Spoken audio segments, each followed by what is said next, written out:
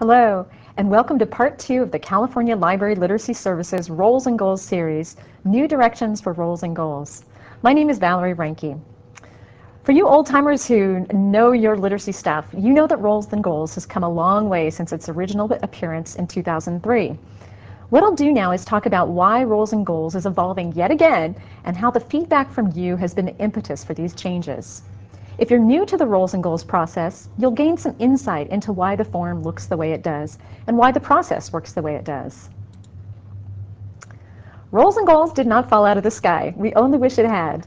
We can trace its mysterious origins back to the convocation of 1999, when literacy staff from around the state gathered at Stanford University's conference center in the deep, dark woods of Lake Tahoe. The consensus there was that we, library literacy programs, needed a way to measure the impact of our services on adult learners, and we were not willing to use standardized tests. We really wanted to set ourselves apart from the California Department of Education in this regard. What we needed was our own method and our own tool to evaluate and to account for the very unique and customized services we were providing. A pretty tall order. But a couple of years later, in 2002, the State Library began hosting a series of focus groups to help what would become the Roles and Goals process take shape. Over the course of 2 years, these focus groups would involve over 50 different library literacy staff members from more than 30 different library systems. Along the way, adult learner leaders were periodically consulted as a reality check and to make sure that we were truly capturing the many reasons that they had sought out literacy help. Rhea Rubin, the State Library's outcomes expert, was and still is consulted on creating the outcomes that would be drawn from the data. But Roles and Goals really was still walking on its knuckles. The first version of the form, introduced in 2003, was 4 pages long and in 12-point font listed over 99 possible goals. This was definitely a form that was trying to please everyone, and as a result, what do you expect? No one was pleased. In 2004, the first data came in, and libraries reported that thousands of goals were being met across the state. And I think for the first time, we had a sense that we were on the right track, but we knew the process had to be honed. So it was back to the drawing board. The form got a little shorter, the instructions got a little more clear, and the reporting got a little easier. In 2006, the State Library hired Amy Prevedel, who had formerly been a longtime literacy coordinator with the California Library Literacy Services. We hired her to take a hard look at Roles and Goals.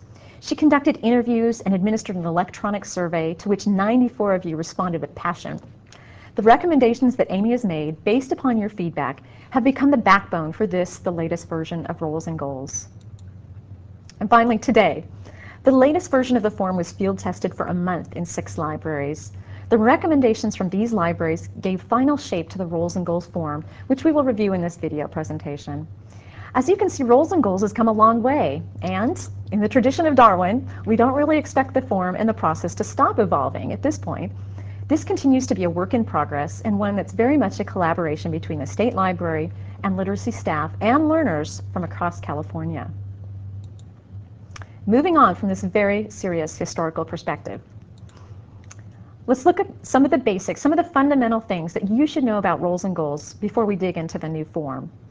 First, all new adult learners, whether it be at an intake interview or soon thereafter, should be introduced to goal setting and the Roles and Goals process.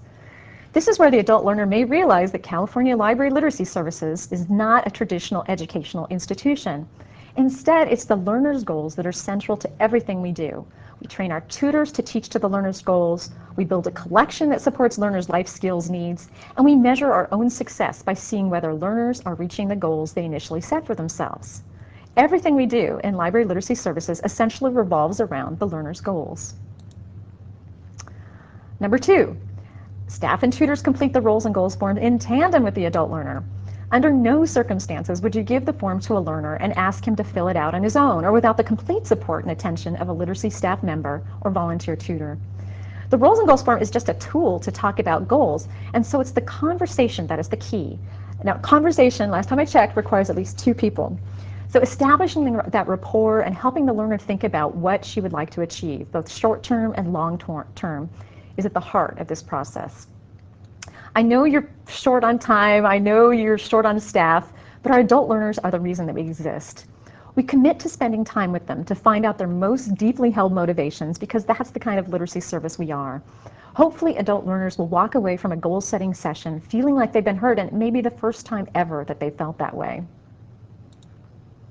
Read the instructions. Instructions were not created to annoy you with their fine print and their know-it-all attitudes. They're there to make life easier for you if you'll just take the time in advance to prepare. And share the rules and goals instructions with the adult learner as you see fit. Make that process as transparent to the adult learner as possible without boring her to death. For instance, the roles and goals instructions give in-depth descriptions about what we mean by the 4 roles on the form: the lifelong learner role, the worker role, the family member role, the community member, citizen role.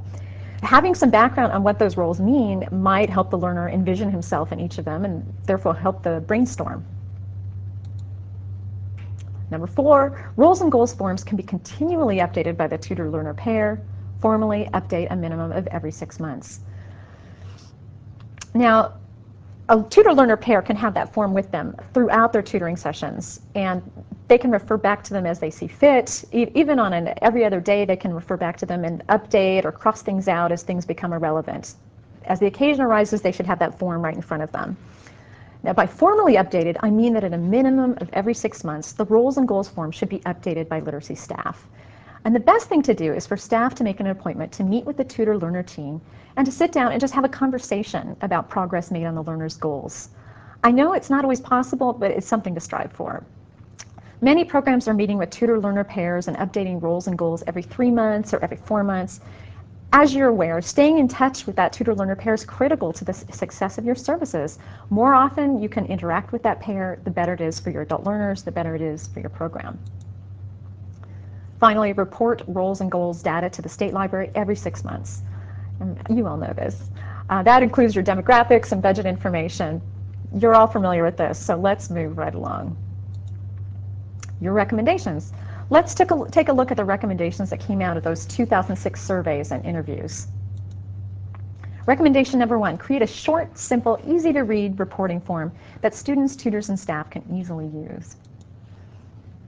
Here's page 1 of the newly evolved Roles and Goals form.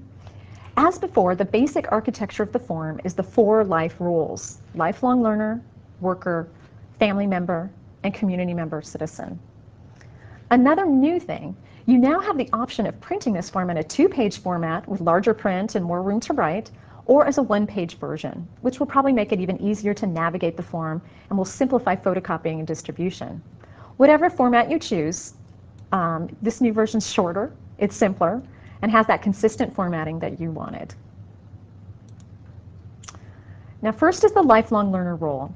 Goals in this role include tangible things like learning the alphabet and getting a library card, but they could also include write-in goals, less tangible things like reading for pleasure or writing creatively, I can say that. In this role, help students think about how reading and writing can enhance their lives and help them grow as individuals. The worker role is for those who are employed or seeking employment, though it could also apply to a learner who volunteers or would like to be a volunteer. A learner's goals in the worker role could include everyday tasks like reading memos and writing email, but also far-reaching goals like learning new skills or pursuing a new career. Here's the back side of the form, page 2, if you have a 2-page form instead of the 1. About the family member role. Keep in mind that the terms family and children in this case do not have to be immediate or even in the same household, so don't be tempted to skip over this role because your learner does not have children or is not living with or near their family. In the first place, someone who lives alone typically also has a network of people who act as family. In the second place, many of the goals here center on domestic concerns that are universal, like taking care of a home or apartment, budgeting, planning meals, managing family resources, those kind of things. Goals reported here could also encompass helping others, children or elderly parents, for instance, and building healthy relationships through better communication, something that might naturally occur as your learner improves his reading and writing skills and builds some self-confidence. Finally, the community member citizen role. This role is about the learner in relationship to his neighborhood or community, this country, his world.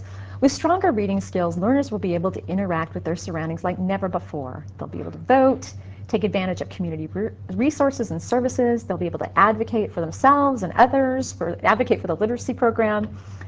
Now notice the ever-popular Get a Driver's License shows up here in these fixed goals, but also a new one, get involved with a community issue.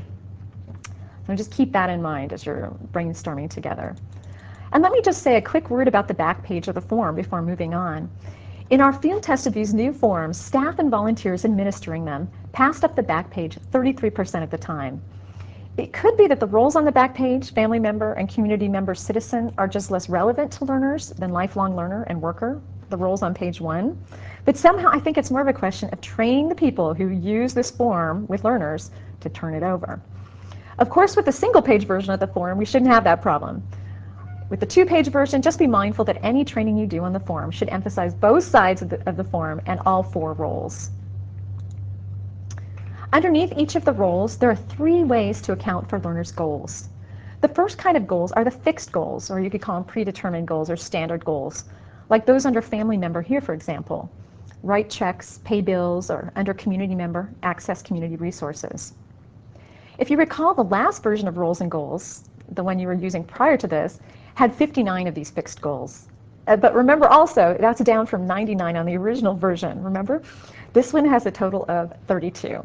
Hopefully that'll make it easier to locate the fixed goals. It'll help staff and volunteers become more comfortable and fluent in administering the form, and it'll mean fewer goals to report on. Always a good thing. Here's recommendation number 2. Provide space for collecting other goals. In the interest of learner-centeredness, it made sense to bring back the option to write in other goals under each role. Let's face it, there's certain goals that just aren't going to be showing up in the fixed goals section. And my favorite example comes from the 2006 survey about what needed to change on the roles and goals form. And someone responded that a learner was able to file his own divorce papers, finally. The tutor wanted to be able to share that as a goal achieved. Now that tutor-learner pair would be able to write that goal into the Part 2 Other Goals section. And don't you think filing divorce papers fits nicely in that family member role? Very tidy. Before using the Other Goals section, always make sure that the goal in question wouldn't fit into one of the more generic fixed goals. For instance, if your learner said, write a letter, I want to write a letter to my Aunt Sue, that would not be an other goal. Instead, that would not be a write-in. Instead, you would add it under a lifelong learner role where there's a fixed goal entitled write a letter to blank with space to write in a name. Or if your learner says, I want to sign up for the WIC program, it seems very specific, but it could be captured in the community member citizen role under the goal titled Access Community Services and Resources. And you don't have to lose the details of the goal. Use the notes section on page 1 to elaborate on a goal and to add details where necessary. There is a reason you would want to use these fixed goals as often as possible. These are the goals that are collected and tabulated by the state library, the ones that demonstrate the difference that the CLLS is making. The individual other goals will not be collected by the state library, and we'll talk about that a little bit later. Now on to your next recommendation. Recommendation number 3, ask for achievements that were made as a result of the student's participation in the library literacy program. Now, what we've learned over time, and maybe this is self-evident, we've learned that as a learner progresses and improves her literacy skills, things happen that she could never have anticipated. Even with the best, most thorough goal setting, the learner will surprise herself and her tutor by unexpectedly reading or writing something that she hadn't been able to read or write before. And the place to capture these items is under Part 3, Unanticipated Achievements. Clearly, since they're unanticipated, there is no goal set for these accomplishments. These aren't premeditated. There was no game plan for achieving these goals. They just happen. In the field test, learners reported a wide range of unintended outcomes, including things like changes in attitude. One learner reported that she had built her confidence. Another said he was more comfortable taking risks. And a third mentioned a feeling of success in a learning context. But there were other more tangible achievements too. For instance, one learner said after 8 months on the job, or one tutor reported after 8 months on the job, Irma spoke to her supervisor about a raise and she got it. Another reported, Bill spoke to the audience at our annual literacy celebration, a first. Unanticipated achievements can take any form, and this is the place where you're most likely going to find anecdotes, which I think set next to the outcomes data will tell the whole story of the difference the CLLS makes in the lives of the people we serve. Okay, now that we've covered the fixed goals, the other goals, and the unanticipated achievements, let's move on to recommendation 4, which was provide a sheet of paper separate from the report form where tutor-student pairs can brainstorm about goals. We are able to do that because it already exists. On the CLLS website at libraryliteracy.org, there are 2 examples of role maps, which is just the term we use to describe this separate piece of paper where staff and learner or tutor-learner team can brainstorm about goals. Those two examples are shown here. One on the left, really easy, just basically broken into quarters for the different roles, and there's just plenty of room to freeform and to get your students' ideas on paper. The one on the right is a little more linear, and again, it's broken down into roles. The nice thing is it prompts the learner to think about what skills they already possess and where they would like to improve. So it's kind of a nice approach, validating what the learner already knows and brings to the tutoring session. You're welcome to use these forms or to create your own, or just use a blank piece of paper. Do whatever works. The idea of brainstorming goals apart from the roles and goals form is something we can't stress enough. There's nothing wrong with using the role map to document the goals and then later, or use a blank sheet of paper to brainstorm the goals and then later fill those forms into the roles and goals form. Let's face it, any form can inhibit communication, so don't let the form be a barrier. Be sure that listening to the learner is really your top priority. And finally, on to recommendation number 5, field test changes made to the form and process, and what is that? Field test changes made to the form, to the form and process, there we go, before introducing to everyone. Okay, and this is what you wished. You didn't want to be a whole state of guinea pigs. You just wanted a few libraries to be the guinea pigs. So we did select some guinea pigs. And here's your typical literacy guinea pig. We use 6 different library systems representing rural, urban, and suburban areas, large and small jurisdictions, city and county libraries. We tried to get the whole range of libraries, but 6 libraries participated in the field test. 17 literacy staff members and 4 volunteers administered the form to 89 learners in the period of 1 month. At the conclusion of the field test, the library sent in the 89 forms and then filled out an electronic survey to provide feedback and direction to the state library. Whew, there's a lot of work. Many thanks to these bold libraries. That's Calaveras County, Commerce, Hemet, San Diego Public, San Francisco, and Solano County. We all owe them a beer or a cup of coffee. Their choice. Now, for the final part of this presentation, I'll share with you some guidelines and strategies for using the roles and goals form that were gleaned from the field test and the recommendations of those who participated. So we'll call it best practices for using roles and goals, taken from the field test. Best practices number 1, staff should be the ones administering the initial roles and goals form, if not all the rest, and we'll get onto that. Feedback from the field suggested that the initial form should always be done by a staff member, and typically that could be at the intake meeting or initial interview, whatever you call it. Some libraries have a volunteer who is specially designated to help with intake, and this would also work, but the person administering the first roles and goals form should be either staff or a volunteer who's dedicated to that particular task. And there's a few reasons for that. 1, this gets the roles and goals process off to a good start. The form can be filled out completely, and when a copy of it goes out to the tutor-student pair for update, if they are doing that without your help, they have a model that they can follow that's done accurately. 2, the roles and goals form helps staff understand a new student's motivations for seeking help from library literacy services. So after a conversation about goals with the learner as they come in, staff may realize that the learner could be better served elsewhere, maybe at the adult school or at the community college. For instance, several of the forms from the field test came back blank, except for one writing goal, and that was past citizenship test. Unless your program is equipped to teach citizenship and your tutors have been specifically trained in this area, wouldn't this single focus learner be better served in a citizenship class, maybe at the local adult school? Something to think about. 3rd, the roles and goals form helps staff with the matching process. Again, once you've tapped into a learner's goals, you may find out that their fondest dream is to be a nurse or to be a policeman or whatever. Maybe your tutors, you have someone who's in the healthcare field or someone who's a retired police officer. Clearly, matching a tutor and learner together often boils down to convenience. Can they meet at the same days and times and all that? But the best matches happen when there's a link in interests as well. I think the relationship gets an extra boost, which might make the difference between retaining or losing your volunteer and your learner. So tapping into those roles and goals forms and following through on the match is another good reason that staff should be the ones administering. Best practice number 2, ideally staff should be present at the follow-up as well. So as you're well aware, periodically you'll be updating the roles and goals form, and that's at a minimum of every 6 months. At this point, the volunteer tutor and the learner can update the form together, but ideally a staff person would meet with them to help them through the process and to provide support in terms of ideas, maybe even new materials and resources. Here are a couple comments from the field test libraries about how they conduct the follow-up meeting. First, I thank the tutor and student for the work that they are doing, and then ask assorted questions. What have you been working on since we last met? Have you made progress? Have you improved? How do you know? I also ask the tutor, what kind of progress have you observed? Another respondent says, I do a 3-month and 6-month progress review. Typically, the student doesn't even see the roles and goals form. It's completed immediately afterward by me or by other staff. I find the conversation easy to accomplish, and I'm able to get the information I need. Students like to see that I am genuinely interested in their needs, their goals, and their progress. Number 3, best practice, you gotta get the date for goal set. And here's another good reason, by the way, for staff to do the roles and goals forms, getting that goal set date down.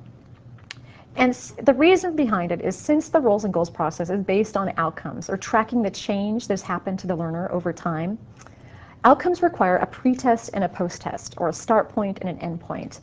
And with roles and goals, that information is the date the goal was set and the date the goal was met. The field test showed that this piece of information often goes missing. In fact, of the goals that were reported as met in the field test, 52% of them did not have a corresponding date for goals set. And this is what we noticed. Some libraries were scrupulous about getting all the dates just perfect, and other libraries missed it every time. And I think that what that suggests is it's just a training issue. If your staff and your volunteers are trained that they need both the goal set date and the goal met date, it's going to happen. Now, if a goal was met and the goal set information is not on the form, and it'll happen, the tutor-learner pair can attempt to recall or estimate the approximate date that the goal was set. And if you're there going through and tallying the forms and you see some of the goal set information is not there, you can just make a call to the tutor or the learner and see if they can't recall that information. If the tutor-learner pair believe that the goal was never set, that the achievement just happened unintentionally, then this particular goal can be recorded in unanticipated achievements, where a date for goal set is not required. Okay, that's it for part 2 of the Roles and Goals series. Now, for more background on the Roles and Goals process, please refer to the instructions for the Roles and Goals process. That's the companion piece to the Roles and Goals form, and it should be read by anyone who plans to administer the form. The instructions are archived on the State Library website, libraryliteracy.org. Also, take a look at the 3rd and final part of this series, which is specifically addressed to literacy staff, and it's called Reporting to the State Library. I'll take you through the whole reporting process. This production today was made possible by Library Services and Technology Act funding from the U.S. Institute of Museum and Library Services, administered in California by the State Librarian. Thanks for tuning in.